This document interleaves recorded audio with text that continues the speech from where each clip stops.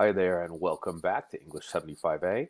Today I'll be talking a little bit about the TRIAC paragraph structure, which is how I want you to structure your body paragraphs for your literary analysis essay. I know some of you are already well to work on it, but this is a really easy and versatile structure that you can apply to practically any kind of writing you do in college for class and in the professional context as well. I want to make it really clear at the beginning, though, that this is for body paragraphs. Doesn't have to be the way that you structure your intro and conclusions. And in fact, I think it won't really work well for those because I think we already have a pretty good gut instinct that the intro and the conclusion are different animals. They're the two pieces of bread that hold the sandwich together, but they're not the reason you're making the sandwich, right? It's for whatever you put in the middle there, whether it be, I don't know, PB&J, which disgusting, but maybe you do that. Ham and cheese, carnitas, whatever. Intro and conclusion are like the bread. And I'll be honest, I think they're the last two paragraphs you should write. I mean, we've all sat down in front of the computer and burned through hours trying to come up with that perfect intro, and yet we don't have those body paragraphs written. You're not going to win or lose the essay in the intro. And in fact, you're going to write a better intro and conclusion after you've knocked out those body paragraphs because you've got a better idea of what you're really talking about then. So, TRIAC paragraph structure. You should take some notes on this. I'll walk through it. It's an acronym. And the T stands for topic sentence. A lot of you will already know this term and you know it from previous English classes. It's that first sentence. It introduces and summarizes the subject of the paragraph. And so it's kind of like a little baby thesis statement if you want to put it that way. I know that you might have some books or past instructors that said, the topic sentence can be anywhere. You can put it at the beginning, you can put it at the middle, you can put it at the end, get creative. There is some truth to that, but let's face it.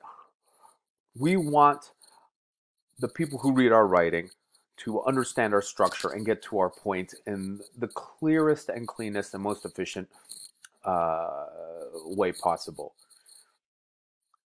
Vast majority of instructors across disciplines are going to be looking for the topic sentence at the beginning. So put it there. Don't be playing Where's Waldo with it. Next coming up is a restatement or restriction of the topic sentence. I got an extra space there I'm going to have to get rid of. That doesn't look nice, does it? So this is an element of the TRIAC paragraph structure which I consider optional. But if you feel like your subject matter in the paragraph is extremely complicated or new to the reader, or if you're worried that your reader is going to get lost in that paragraph, a restatement or a restriction is really going to help emphasize your big point. Restatement also, all that really means is a refashioning of the original ideas of the topic sentence. You're saying the same thing in different words in order to really help people get to that point. A restriction, however, takes that topic sentence and narrows it down even further. And that can be helpful too if you want to apply additional clarification to your topic sentence, but you don't want your topic sentence just go on and on and on and on and on. After that, we have illustration. That's what the I stands for. Now, this isn't the part of the paragraph where you get to doodle. Oh man, there's another space. Boy, okay. I'm not going to let it bother me. I'm going to keep going. The illustration part of the paragraph is really the reason that the paragraph exists. Think about the word illustration in terms of illustrating your point. So it's going to be research, evidence, facts, data. In our case, it's going to be quotations, right? It's going to be exact words from the text that we use. And those quotations are going to help our reader believe our thesis statement more.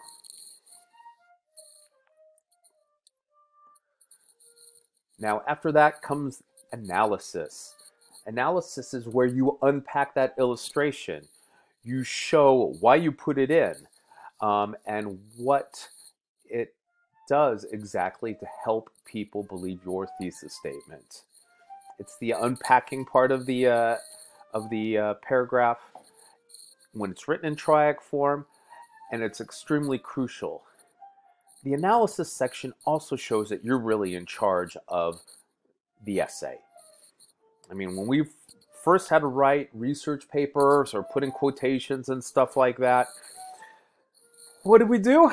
We often found the biggest, fattest, longest quotations we could and shoved them in there and just because, well, it's somebody else's expert ideas. That's got to be good. And secondly, they take up a lot of room.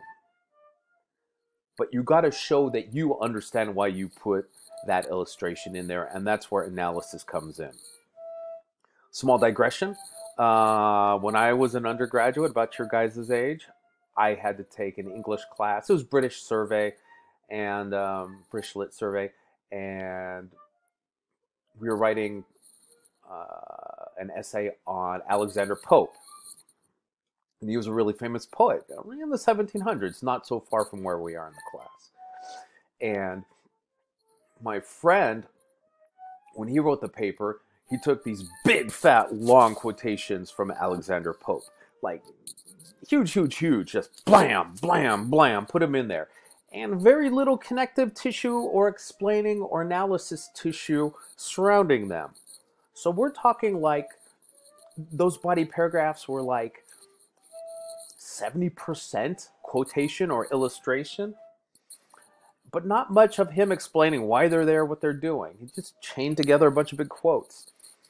So he gets the paper back, and the professor wrote at the top, Alexander Pope gets an A on this paper. You, however, get a D. And it was his way of saying, dude, you didn't show me what all of this meant. And the analysis section lets you make that show. Now, there's some really important analysis signals that you can use to let your reader know that you're moving out of illustration and into you explaining why this material that you put in is so important. And it could be something like this. This quotation helps the reader see that when the author Benjamin Franklin said this, comma, it helps show that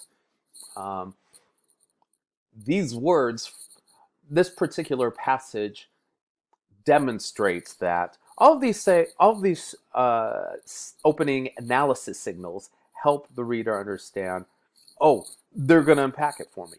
They're going to give me a way of looking at this information that's going to be useful to that broader goal of proving the thesis statement.